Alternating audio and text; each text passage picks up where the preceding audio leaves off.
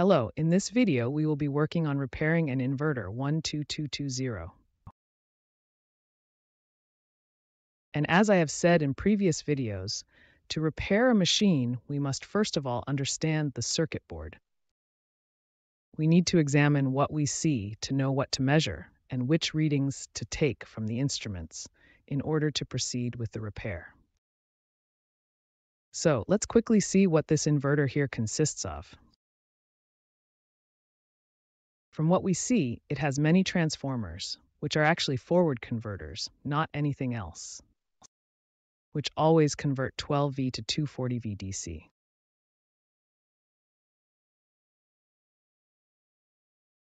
Here we see the MOSFETs that drive the transformers to produce the output voltage. We see the oscillator that drives the MOSFETs, and at their output to the transformers. They are all parallelized, and with these diodes here, we rectify, and below the capacitors, and the coils smooth the voltage, the DC voltage to 230V. Around 240V there, we will find them here. After that, these DC 230V need to be converted to AC. So here is the circuit that does DC-AC conversion with the MOSFETs, the oscillators. The oscillator is here. We have a frequency divider and a driver, which drives the transistors and the small ones here. 4 transistors which continuously drive the MOSFETs, which work as switches to perform the DC to AC conversion. And of course, then the output comes out here, which goes directly to the socket above,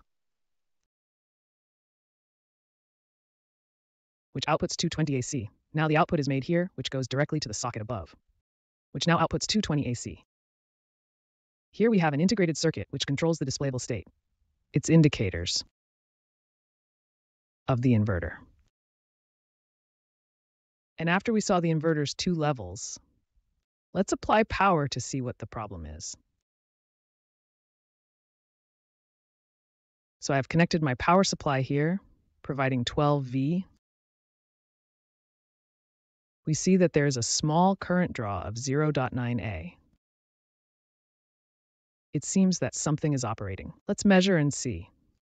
First of all, at the output of the power supplies, if they output these 240V from the 12, that is if it reaches 240V, I will set my multimeter to DC.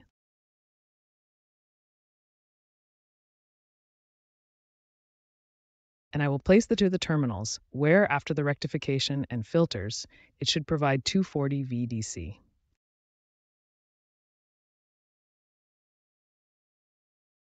Let's see it.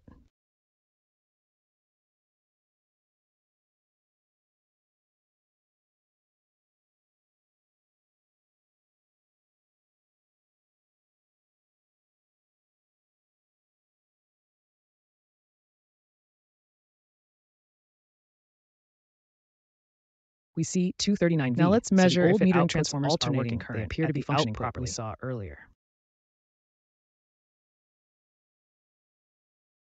I will set the multimeter to AC and measure at the output.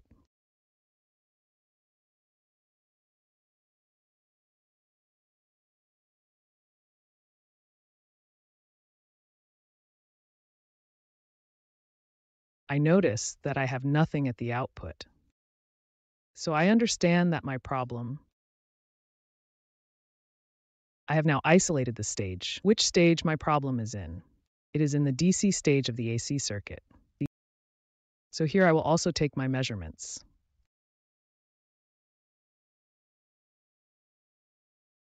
It works here. It doesn't work here. The problem is at this point. I have measured the MOSFETs. None of them are short-circuited. I have also measured the voltages going to the connectors here. The voltages are normal.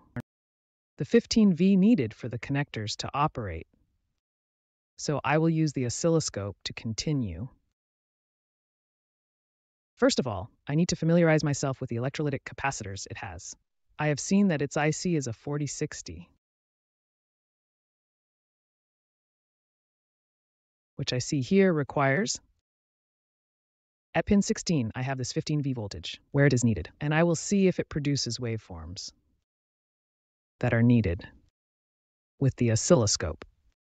From down there, I have seen that an integrated circuit is a IC, which is a NAND gate chip where the voltage reaches pin 14. The DC voltage required for it to operate. Let's now see what we can measure with the oscilloscope. I will first measure at the oscillator, then check again to see if oscillation occurs. If the oscillator is working, I will see that it produces oscillation. So I will check what oscillation this calculation works. And I will move on to the next calculation, which is what drives the transistors.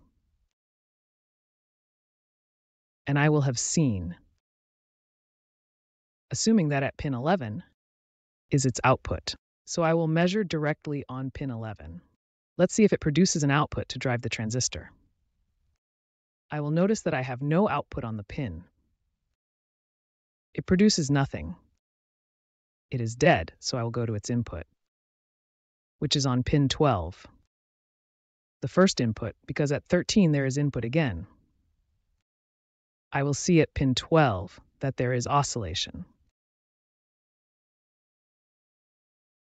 And there are also the 50 Hertz that I need. So I have at 12. So I will measure at 13 now to see if I have oscillation. I will notice that at 13, I only have one parasitic, and if I follow the printed depth, I will see that it goes to a resistor right next to it. So if I measure the input of the resistor, I will see if the oscillation is present here. I measure and see that the oscillation is present and the 50 Hertz over there that I need, which seems to have a broken resistor. Or something is stuck after the resistor. It shorts it. I have measured the resistor. It's correct. I also applied the locked-in, and I noticed that when I remove the locked-in on the disc and on one pin and on the other pin, I have the oscillation that I need. So most likely, the locked part might be broken, causing a short circuit, causing interference with the oscillation at its input.